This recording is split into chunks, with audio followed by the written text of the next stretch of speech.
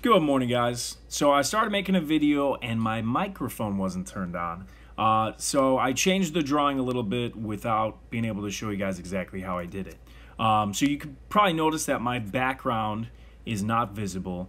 So let me show you how I went about doing that.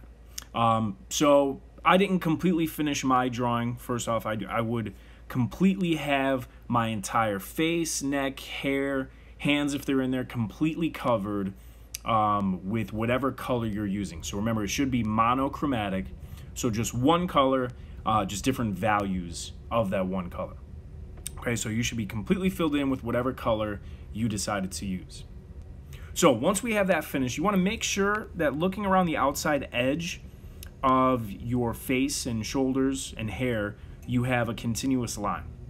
Okay, so I created that continuous line, and once you have that in, you could hide the photograph just by clicking that eyeball up here, or if you want to click on the dot dot dot and get rid of the photo, you can, but I'm going to leave mine in there just in case, and since I didn't completely finish mine. Okay, so once I get rid of that, then what I did is go to the paint bucket tool, and we are going to create a background.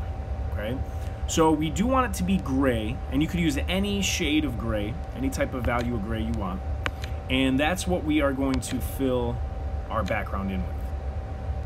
Okay, so once we have that filled in, you can see I have a couple spots showing. We're going to create some type of pattern or design. It could be a fade, anything that you want to make the background a little bit more interesting. Okay, so again, just using different shades of gray, so totally up to you what you want those to be, and whatever tools you want to use.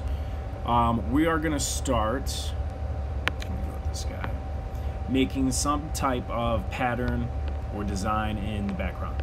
So again, totally up to you. You could use multiple tools to make that pattern or design. Like I said, it could be a fade, anything that you want.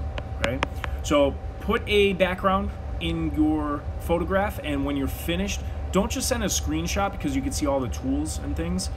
Save this to your photographs from the app, and then upload that photograph into Google Classroom, please. All right, have fun, and I will talk to you guys next time.